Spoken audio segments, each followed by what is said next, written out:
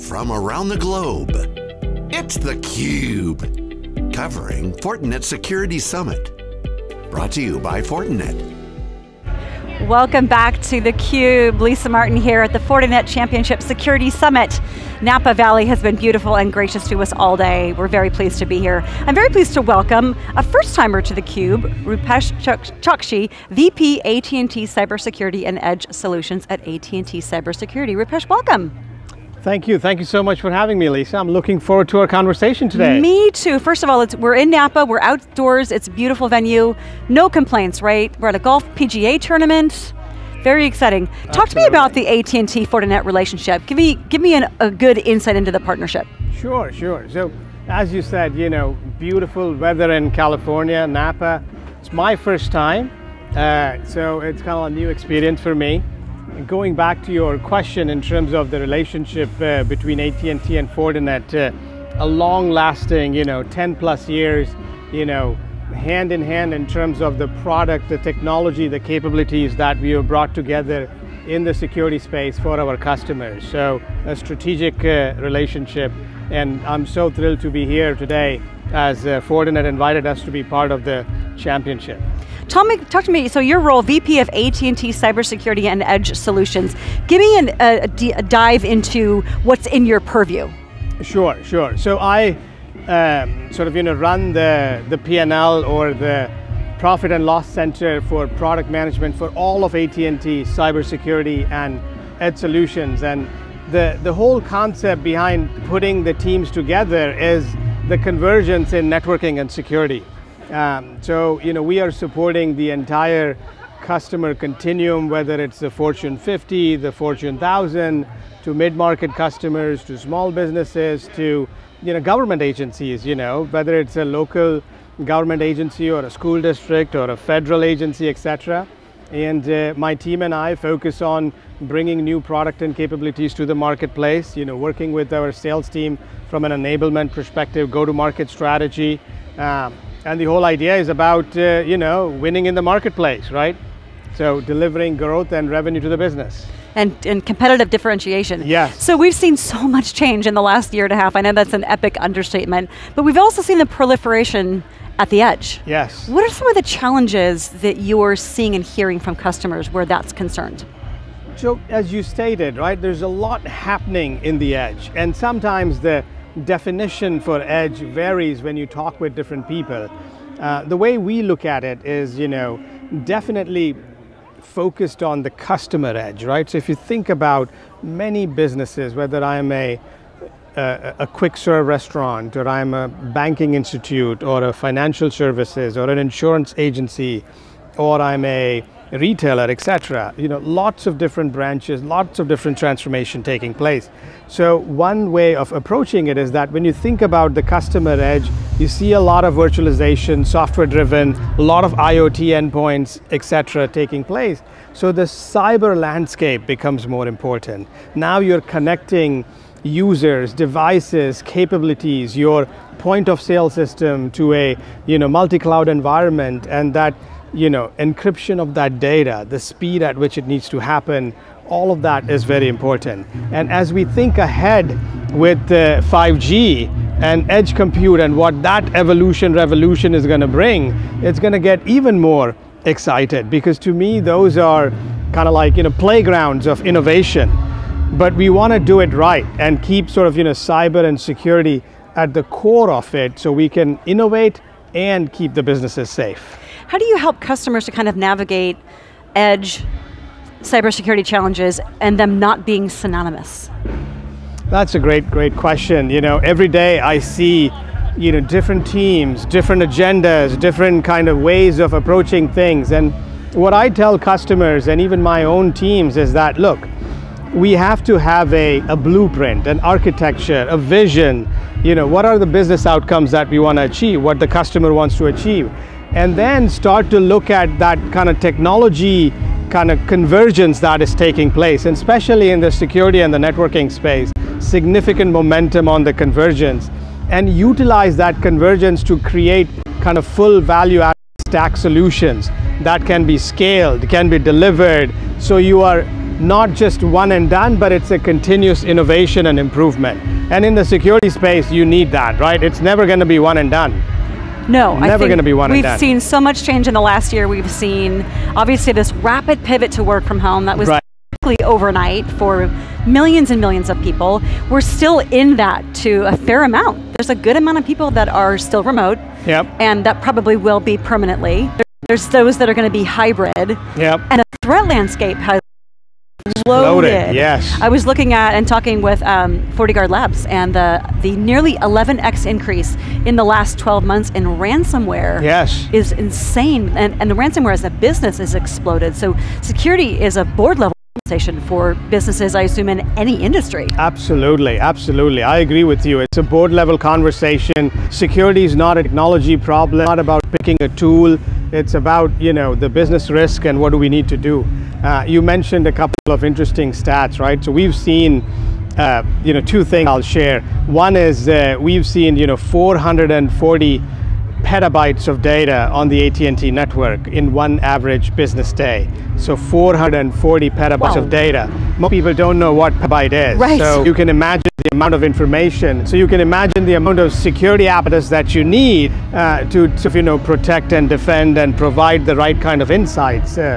And then the other thing that we have seen along the same lines of what you were mentioning is significant, you know, ransomware, but also significant DDoS attacks. Oh, yes. Right? So almost like, you know, we would say around 300% plus DDoS mitigations that we did from last year, you know, year over year. So a lot of focus on protecting the customers, securing the endpoints, the applications, the data, the network, the devices, etc. The other, you know, 2 points that I want to mention in this space, you know, again, going back to all of this is happening, right? So you have to focus on this innovation at the speed of light. So, you know, artificial intelligence, machine learning, the software capabilities that are more forward-looking have to be applied in the security space ever more than ever before, right? Companies do that. We're seeing alliances, right? We're seeing this sort of, you know, crowdsourcing going on of on the good guys side, right? You see the national security agencies kind of leaning in, saying, hey, let's together build this concept of a digital first, because we're all going to be doing business, whether it's a public to public, public to private, private to private, all of those different entities have to work together. So having security, a digital trust is important. Do you think that the Biden administration's fairly recent executive order is driving the catalyst of that? Absolutely. And I give you know, the president and the administration a lot of, you know, kudos for kind of and taking it head on and saying, look, as a nation, we need to take care of this. And I think the other acknowledgement that it is not just one team or one company or one agency, right? It's the whole ecosystem that has to come together, not just national, at the global level, because we live in a hyper connected world, right? And one of the things that you mentioned before was like this hybrid work. And I was joking with somebody the other day that just in real the word is location, location, location. I think in network security and networking, and the word is hybrid, hybrid, hybrid, because you got a hybrid workforce, a hybrid cloud, you have a hybrid, you have a hyper-connected enterprise. You're right. So we're going to be in this sort of, you know, hybrid work for quite some time. We are, and it has to be secure, and it's, you know, all the disruption of folks going to remote work and trying to get connected, one, be on video conferencing, kids are in school, spouse working, maybe kids are gaming. That's been, the connectivity alone has been a huge challenge. I know Fortinet is doing a lot there with Linksys, especially to help that remote environment, because we know a lot of it's going to remain. But in the spirit of transformation, you had a session today here at the Security Summit. You talked about transformation and transformation plan. We talk about that word at every event, digital transformation, right? Infrastructure transformation, IT, security. What context were you talking about transformation in it today? What does a transformation plan mean for your customers? That's a great question, because I sometimes feel, you know, overused term, right? And you just take something and add it. It's IT transformation, network transformation, digital transformation.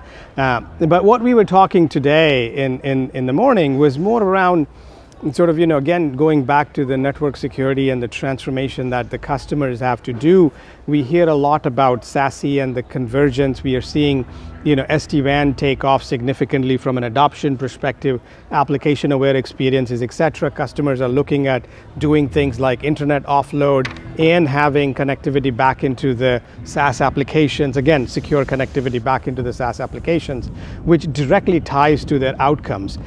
So the three tenets of my conversation today was, hey, make sure you have a clear view on the business outcomes that you want to accomplish.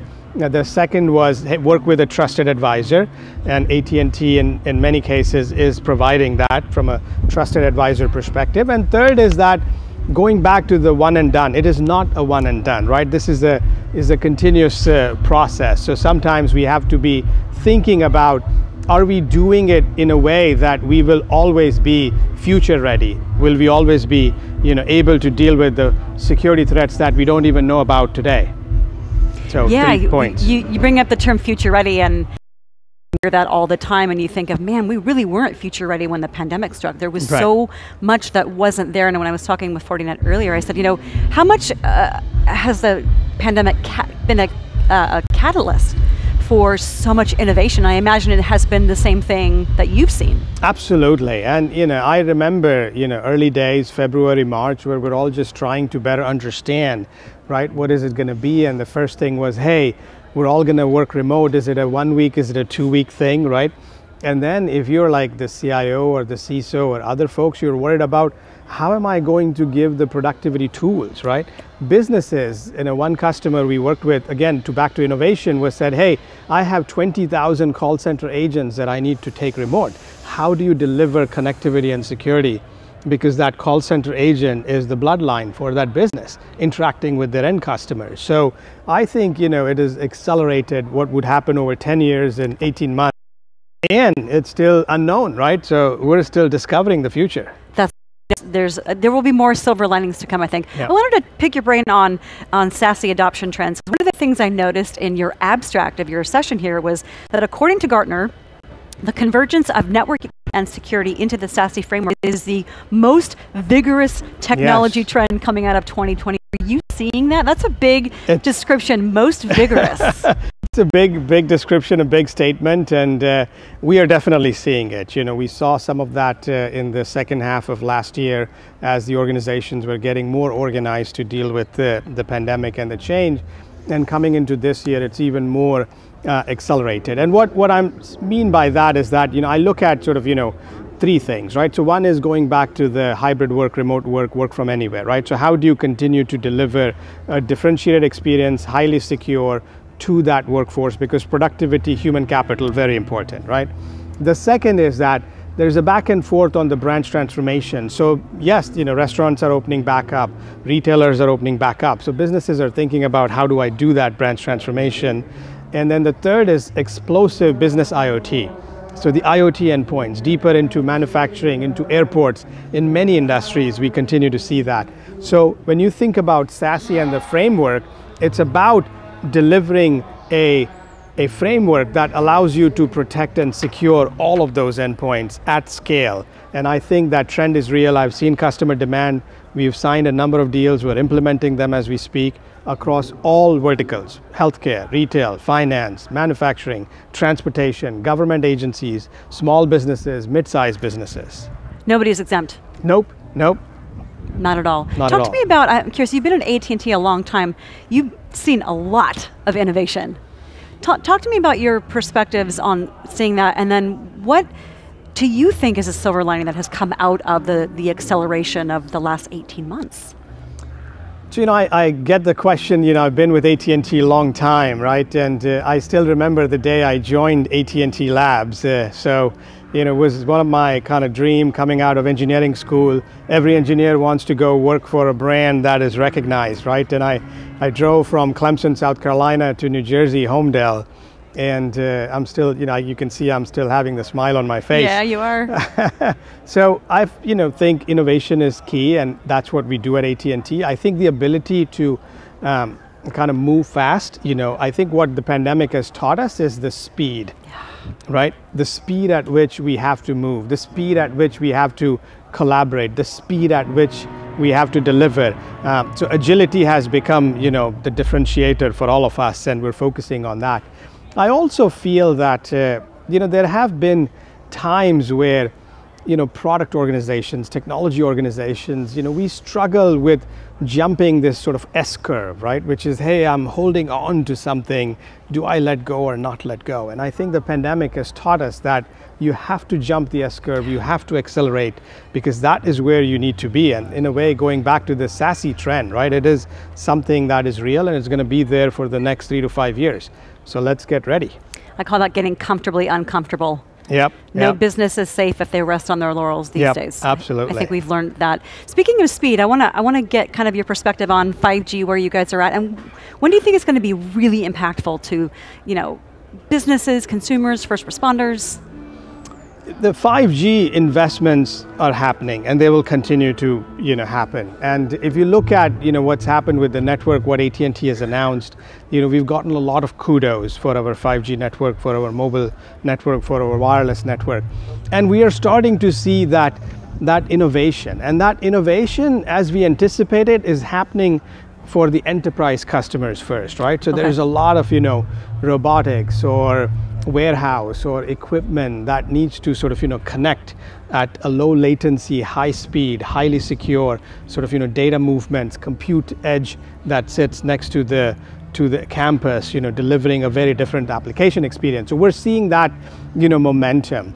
I think on the consumer side, it is starting to come in. It's going to take a little bit more time as the devices and the applications catch up to what we are doing in the network.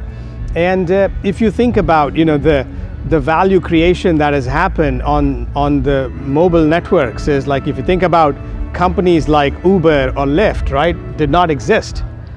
And many businesses, are dependent on that network. Yeah. And I think it will carry on, and I think in the next year or two, we'll see firsthand the outcomes and the value that it is delivering. You go to a stadium, AT&T Stadium in Dallas, 5G enabled, the experience is very different.